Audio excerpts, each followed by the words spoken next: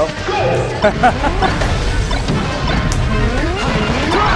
Shots of Oh shit, they're going straight into it. Oh wow, no warm-ups, no hand warmers, button warmers, button. I feel like I don't want to like say something and be wrong, but I feel like this is gonna be bad For the red team. For the red team? Yeah. I could definitely see that. Because Ozzy and Stango are both so good against ice climbers. Yeah. Well, I saw last week, but after the Frog, when he played against Ozzy, and it was just like, yeah. There was some great, like he's unbelievably good at the matchup for somebody his level. Like I don't even know what ice climbers he plays with. He just watches and learns, I guess. Practices in his room. Level 1 CPUs. He definitely feels like one of those like new generation like robotic. Yeah, that's definitely how I would describe Ozzy. Very new school. Practice something 100 times in his basement. Yeah, definitely. All the 20xx's.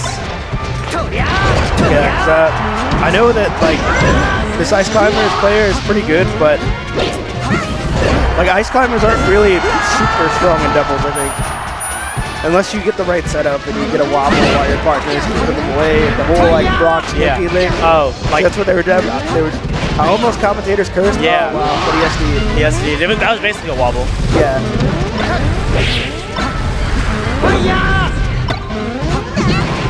Like.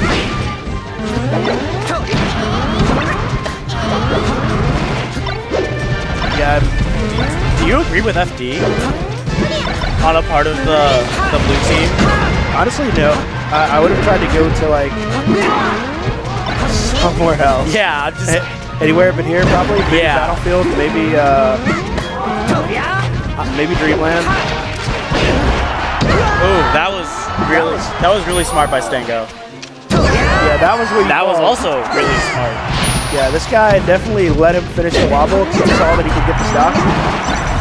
Can he save his partner right now? Oh, I guess he does. Yeah, and it looks like the Galen prophecy is coming true. Yeah.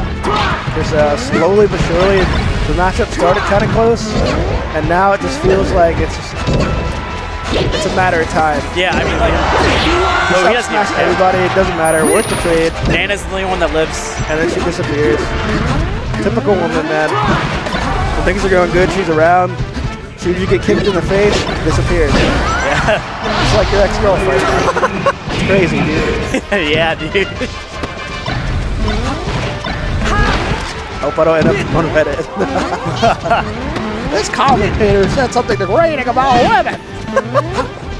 You know? Yeah, I just hope it doesn't happen. Oh, dude, the Reddit army is gonna be on your ass. Alright, so this is technically still a 2 versus 2. Oh, not anymore. Alright, somebody just gonna probably grab him, jab him, up tilt him, something. Oh, yeah, just grab. 4 through. Yeah, he didn't even need his partner there. Alright, so 4 stock. First game. And that was probably their best stage in that matchup, if you think about it.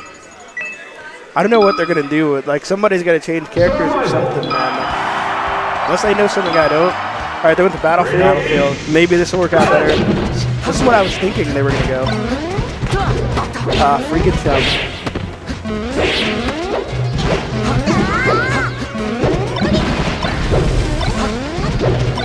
Alright, so far, it's working out better for them. Yeah. What do you know? Will the Archangel Prophecy come through? Sometimes mailing this happens. Yeah. Super difficult. Oh man, that was a difficult spot for Ozzy, but you know, teams.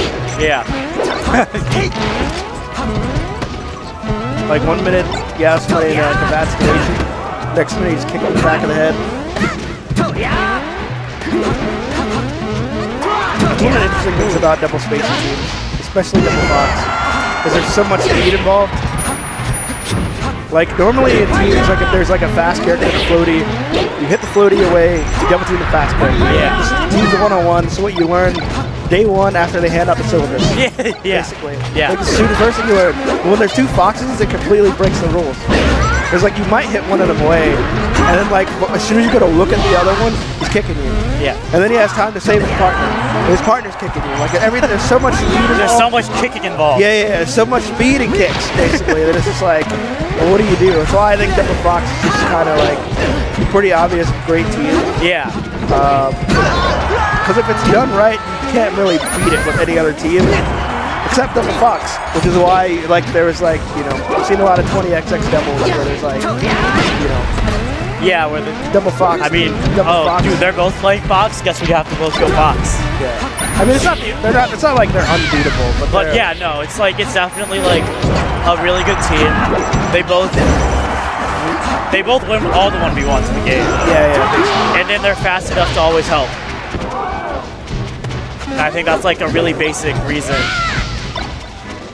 Red team only down 2 stocks. Almost won, because Stango's at decent percents.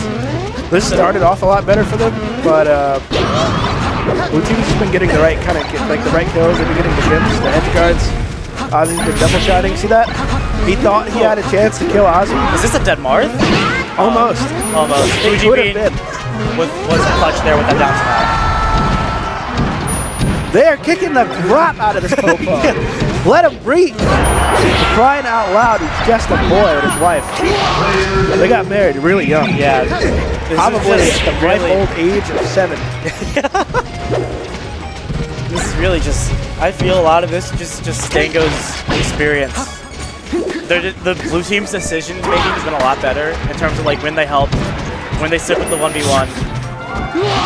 Well, it's good to get those SDs out of your system. Yeah. Oh, this could be a comeback. All you're going to do is get one of them and then get the other one. Yeah, they don't do it. Alright, semis. Mission complete. Semis? Yeah. Okay.